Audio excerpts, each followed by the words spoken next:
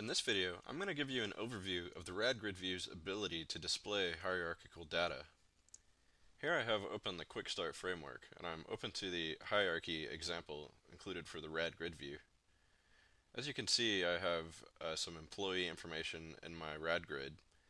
Here's one of my employees, and down below that employee, I actually have another table with information about the products that that employee has sold.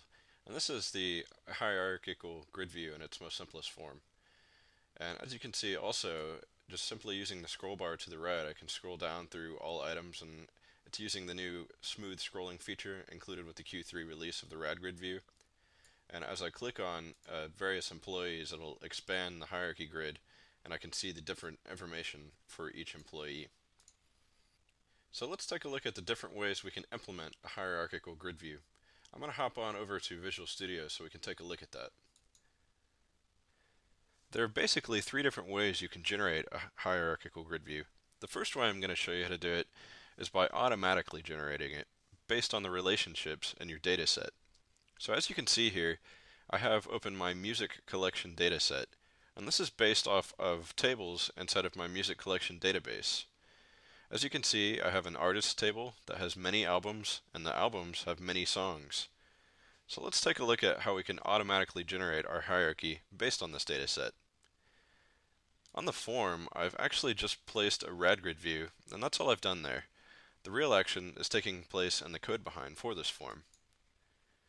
Here in the code behind, at the very top, I've just simply declared the music collection dataset and the three table adapters associated with that dataset.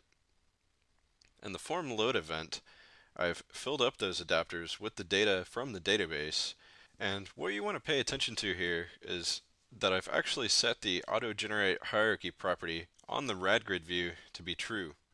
And in doing so, I've told the RadGridView to generate the hierarchy based on the relationships and items inside of the dataset.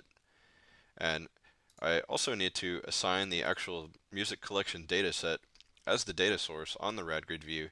And finally, I simply specify the data member to be the top level table, and in this case, it's the artists table.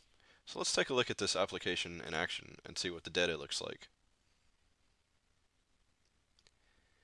Here's the application, and as you can see, I'm at my current top level, which is all of the different artists. And if I click on an artist and expand it, you can see that here are all of the different albums for that particular artist. And I can also drive down even more into the hierarchy and see all of the songs that are on that particular album. And I can do this for all of the artists contained inside of this hierarchical grid view, and all of this has been automatically generated for me. I really didn't have to do very much to get this. So let's take a look at the second way that we can generate a hierarchical grid view. I'm going to switch over to a different Visual Studio project that I've created. In this project, I'm going to show you how you can manually create the hierarchy used in the RadGridView. As you can see, I've created a similar project to the previous one that I showed you, which is basically just a form, and on that form I've placed a RadGridView. Down here at the bottom, I've created a music collection dataset, which is based on the actual database that we used in the previous project as well. And I've also created table adapters for each of the different tables inside of that dataset, and I've created binding sources specific to those table adapters as well. And if we look at the code behind, I've actually populated all of those different table adapters in the code behind as well. So let's jump back over here to the designer and see what I did to manually create the hierarchy.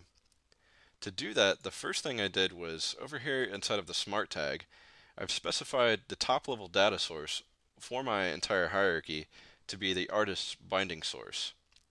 The next thing I did was to create the child grid view that's going to display the album's information specific to each of these artists. So let's take a look at that now. Here in the properties window, if I scroll down to the master grid view template and expand that and scroll down a little bit more, and in the child grid view templates collection, I've actually created another grid view template.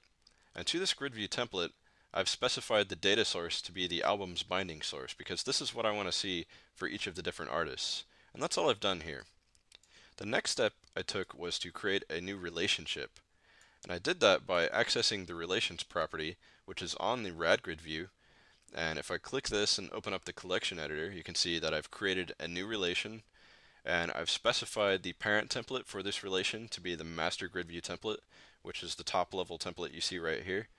And the child template I've specified as the new one that I had previously created, GridView template 1, which is the template displaying the album's information.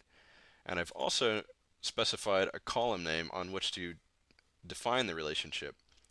And here under parent column names, if I open up this collection editor, you can see that I've defined artist ID as the column on which to base this relationship. And inside of the child column names, I've also specified artist ID because artist ID is the same name between both of these different tables.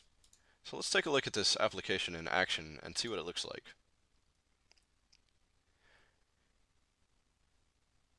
So as you can see, I have my list of all of my artists, and if I click on one of the plus buttons, it expands the hierarchy and I can see all of those albums specific to a particular artist. And the one thing you should notice here is that I actually don't have access to all of the songs on each of these albums right now. And this is because I haven't defined that hierarchy grid yet. I need to go add that, and I'm going to show you how to add that now. So I'm going to close this out and jump back over to Visual Studio. And the first thing I'm going to need to do to add that new relationship is to create the new child GridView template for songs. So to do that, under the master GridView template property, once again, I'm going to scroll down to child GridView templates and open up that collection. And the songs hierarchy GridView is actually going to be a child GridView of the albums GridView template.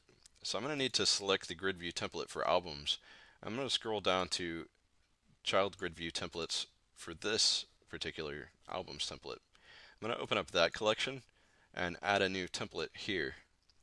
And I'm going to specify the data source to be the songs binding source. And I'll go ahead and click OK and click OK again. And now I need to define the relationship between these two tables. So I'm going to scroll down once again to the relations property on the RadGridView, and I'll open up the collection editor for that. And in here, I'm just going to click Add, so I can add a new relationship. And I'm going to specify the parent template to be GridView template 1, and the child template is going to be GridView template 2. And for the column on which to define this relationship, I'm going to just go ahead and click this to open up the collection editor for that, and I'll click Add. And I'm going to specify the column name to be album ID. So I'll click OK for that. And I'm going to specify that on the child column as well.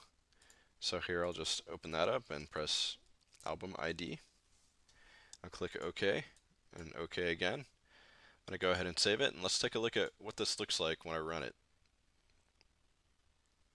So as you can see, I have my list of artists once again, and if I click one of those artists and open it up, I have the different albums associated with that particular artist, and now I can expand the hierarchy even further, and I can see all of the songs specific to a particular album.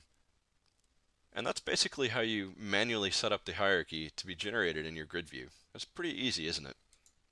So let's take a look at the third way we can generate a hierarchy. And this is actually going to be a hierarchy with a single item that contains two separate one-to-many relationships. So I'm going to hop on over to a third project that I've made. And here in this project, I am actually using a different database, and this is the contacts database. So here I have a top-level contact, and it basically contains a first name and a last name of a particular person. And this contact actually has many email addresses, and it can also have many phone numbers. So how do we display a relationship like this in a RadGridView? Well, it's actually pretty easy. So I'm going to switch over here to the designer. And in the designer, what I've actually done is very similar to what I've done in the previous two projects. Down below, I've simply created the dataset, the table adapters associated with that dataset, and I have binding sources specific to each of those table adapters. Inside of the code behind, I've done the same exact thing. I've filled up those table adapters with all of the data from the database.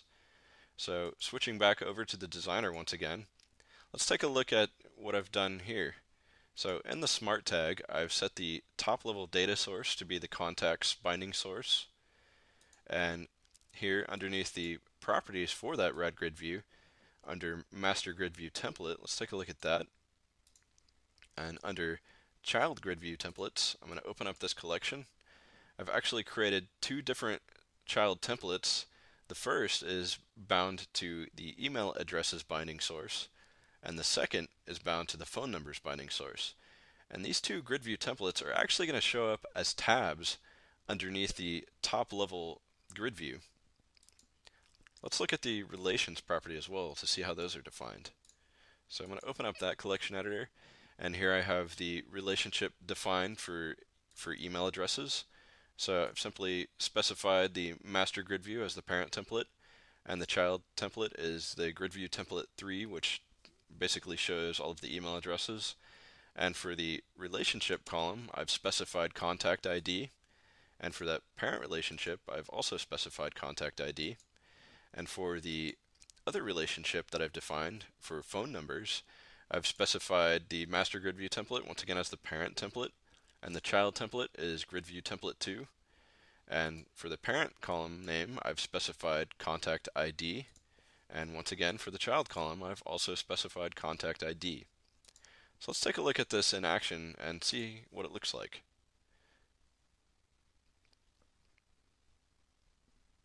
So as you can see, I have a list of some different contacts that have been stored in my database. And if I expand one of those, you can actually see now that there are tabs, because this is actually a one-to-many relationship for email addresses, and the contact also has a one-to-many relationship for phone numbers. So I need to display both of these underneath that top level grid view. So here are my email addresses, and if I click the phone numbers tab, you can see different phone numbers assigned to this particular contact as well.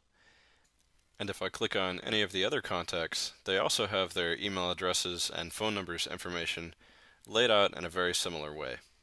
And that's pretty much all there is to setting up the hierarchy to work with one-to-many relationships and tab-child views. I hope you've enjoyed this overview of the various hierarchy generation features included with the RadGridView. Thanks for watching.